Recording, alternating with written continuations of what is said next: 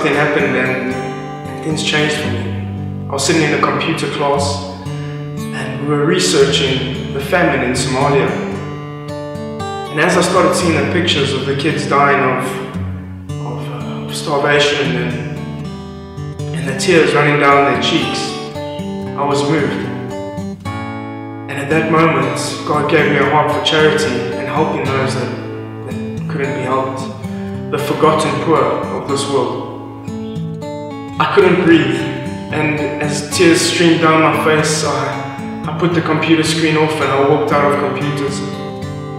In that year, I dropped out of university. I got on a second-hand bicycle and decided I was going to cycle across South Africa to raise money for cancer. Many people told me it was impossible. I'd never cycled before, never done much training. But 3 weeks and 1 day later, I arrived in Simonstown and sat on this little bench overlooking the ocean. And I'd met God in a deep and intimate way. He'd given me a heart and a new outlook on life.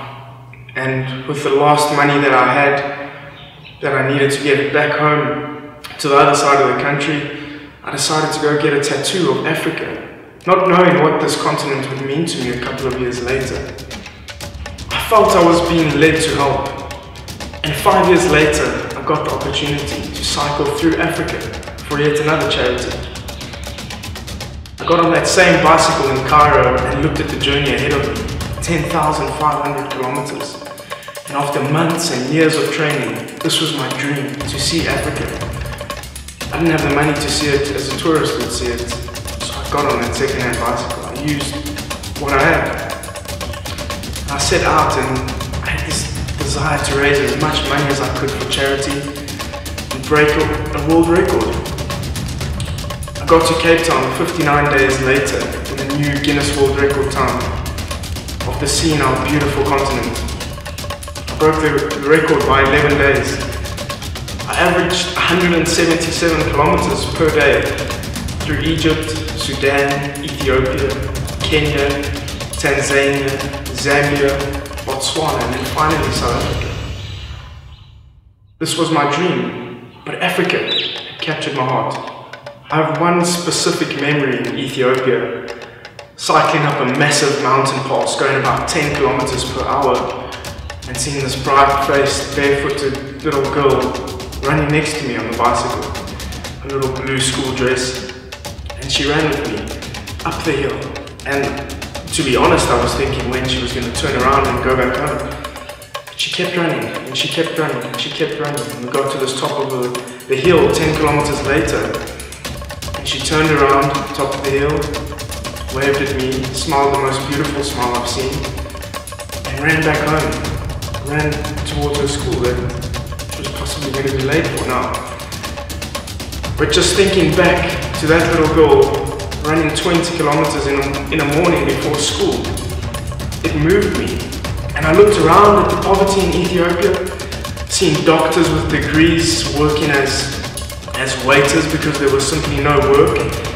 And the words of a university lecturer came up to me and she said that if I fail the class, if I fail the accounting semester, that I would become nothing in my life. And I remembered those words and I wondered if I could tell anybody in Ethiopia that. And at that moment I realized that there is other ways. There's more than enough talents that we have to break our poverty cycles. And I just remember thinking, this is the way I can help these people. I was suddenly angry with the world. Education wasn't the only way to break a poverty cycle to help yourself.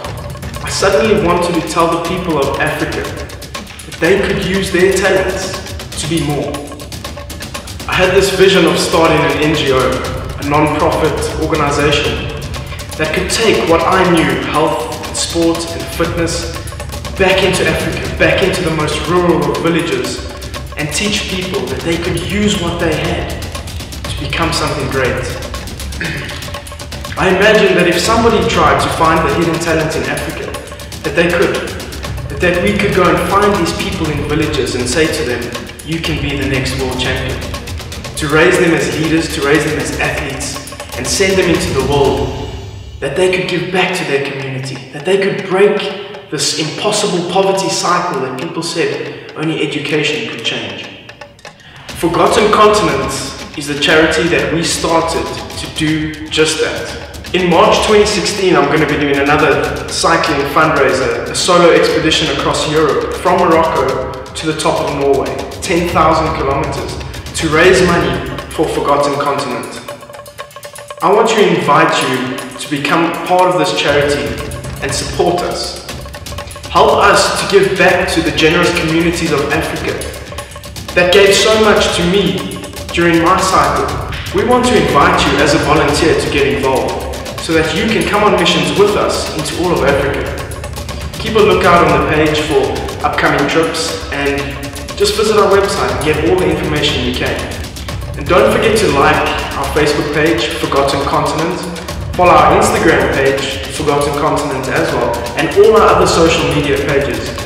We're looking forward to having you journey with us.